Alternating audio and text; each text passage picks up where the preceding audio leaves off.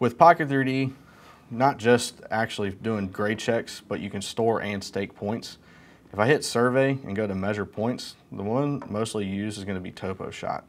Other advantages is Topo Shot with offset, but to start out with Topo Shot, it's going to ask you what number do you want to call it, what layer do you want to put it on. My recommendation is always create a new layer for whatever day you're shooting, so that way when it comes to the point where you need to export points, it's a lot easier to select the layer of points you want to select instead of sifting through 5,000 points and finding which 12 you want to use.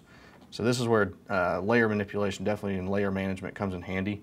If I know what layer I've put all of my points on, it makes it that much quicker at the end of the day to export it, and I'm not scratching my head figuring out which ones I need.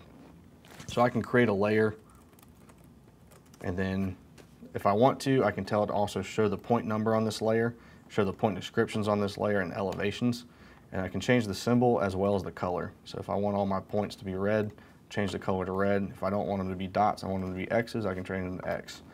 From this moment forward,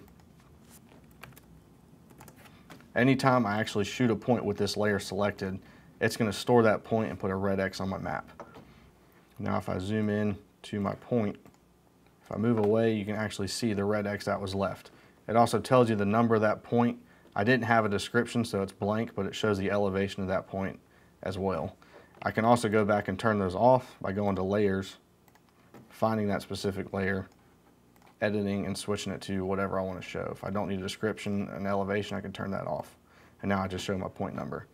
Another advantage is Topo Shot with offset.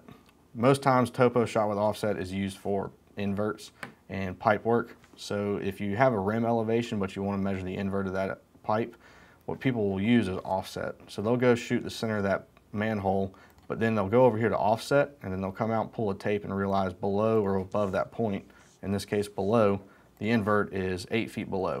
What it's going to do is it's going to store a point at the center of that manhole, but it's also going to adjust the elevation 9 feet lower. That way to add that point and say, hey, the invert for this pipe was this low or below, and store that 3D point. Staking points is different. So where measure points will add points to a project, stakeout is to go find stuff in that model and put it out on the ground. So inside stakeout mode, instead of doing surface check, I can now go to stakeout and go to point list, and I can go find a point that I want to go stake out. For this instance, you need to figure out what layer that point you're staking out is on. So we'll go use the first one that we created, and it shows up the list of points on that layer. So if I want to go stake out that first point I shot, I can select it and hit OK. What it's going to do is it's going to tell me from where I am, how far to go at what direction, or what I like to set this up is hold my finger down there and go to show text and switch this to delta east and delta north. The reason being, if I know where true north is on the project, delta east and delta north makes it a lot simpler for me to find the point. So now I know if I'm facing north, I need to go back 1.5 feet and go to the left 2.5 feet, and I'll be right on that point. So if I picked up my rover and got closer, it's going to show me as close as I possibly can. It'll also add your cut fill.